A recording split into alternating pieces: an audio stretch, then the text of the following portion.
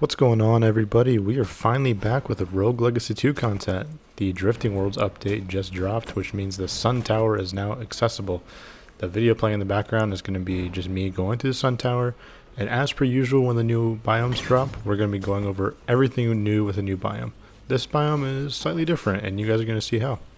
So first up, I want to thank everybody. We are almost at 350 subscribers as of the time I'm recording this. So I want to thank you all for the support. I'd love to make content for you guys. I know it's been a little bit of a break, but with the new Rogue Legacy 2 content and New Game Plus being added, we're definitely going to be making a lot of Rogue Legacy 2 videos. So stay tuned. Don't forget to like and subscribe. So let's get on with the video.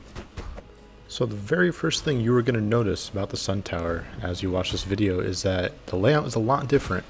Just how Axis Mundi is a horizontal with some platforming, this biome is vertical, Sun Tower, makes sense, and has an absolute ton of platforming. And the platforming here is way more difficult than Axis Mundi. However, it's not too difficult. I think it's the perfect level of difficult, honestly. And I'm a fan of it. You definitely need to know how to spin kick. I'm using a controller, and I didn't really have too many issues with it. It wasn't awful, but yeah, this is definitely a platforming biome. So if you've had trouble with platforming in the past, then you may have some trouble with this biome. Just as a heads up, that's one thing to consider. Now, something else you're going to notice is missing from this guide. There's not going to be an heirloom in this guide because there is no heirloom. There's no heirloom in this biome. From what a dev said in Discord, it almost seems like all the heirlooms are currently in the game and there won't be any more. Maybe that'll be changed, but as of now, no heirloom in the Sun Tower, so we don't need to worry about doing that. So our main focus for this video is going to be where to get the 15% damage boost for the new estuary, as well as fighting the new estuary itself. So first, let's go find the insight. So as you are exploring the Sun Tower, you are going to find a room that looks like this. You'll have to go through a door and it'll have a spike trap. And if you just go to the left of the spike trap through the wall, you'll be able to go to this journal. Now, the journal is going to show you one entry, and you just have to keep reading the journal for more entries to show up. Here, I'm just going to be scrolling through all the entries. You guys can pause the video if you guys want to read through these, or you can just go here yourself and just read through it. But once you read the final one, entry 7, those question marks in entry 8, I believe, are a bug.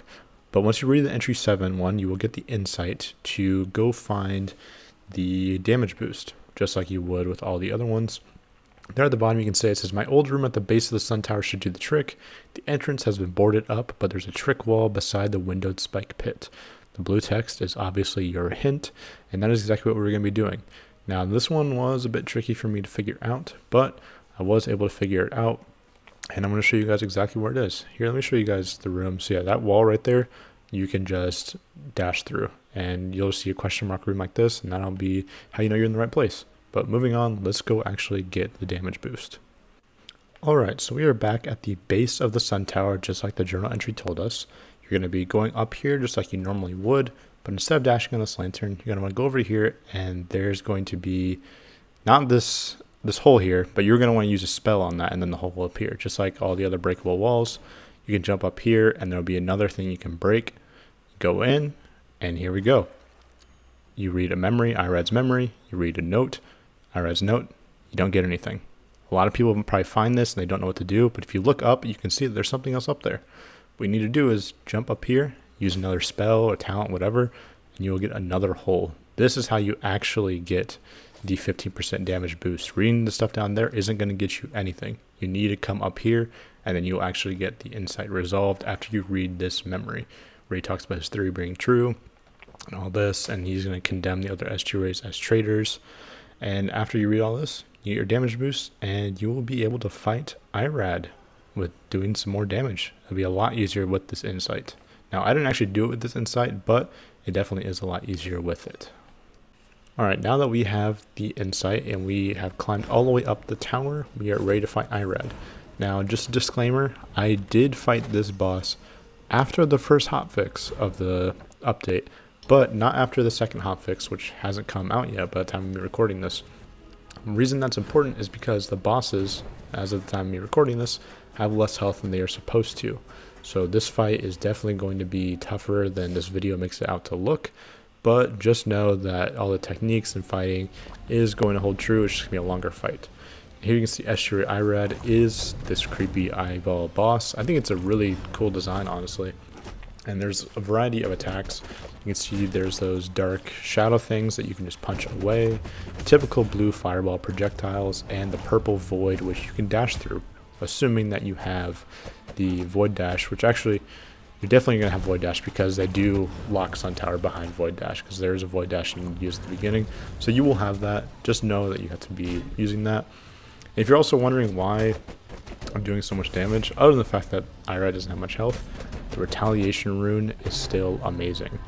But once you get down to half health, this third eyeball will show up and it will start shooting resonant projectiles. You tell it's resonant because it's glowing. You can use echo kick, and it also has like that kind of red radius that you may have just seen, kind of like a nightmare. It's a very quick attack, so you may want to just try and avoid.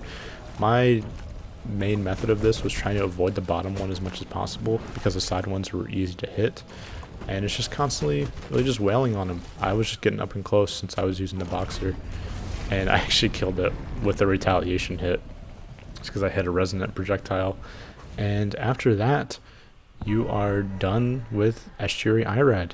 Now, Estuary Irad is the last estuary of the game, so assuming that you didn't like skip a knock in the study, you will have all of your portraits filled, well, 5 of the 6 filled, which is the final one of this current update, and you'll get a world complete screen.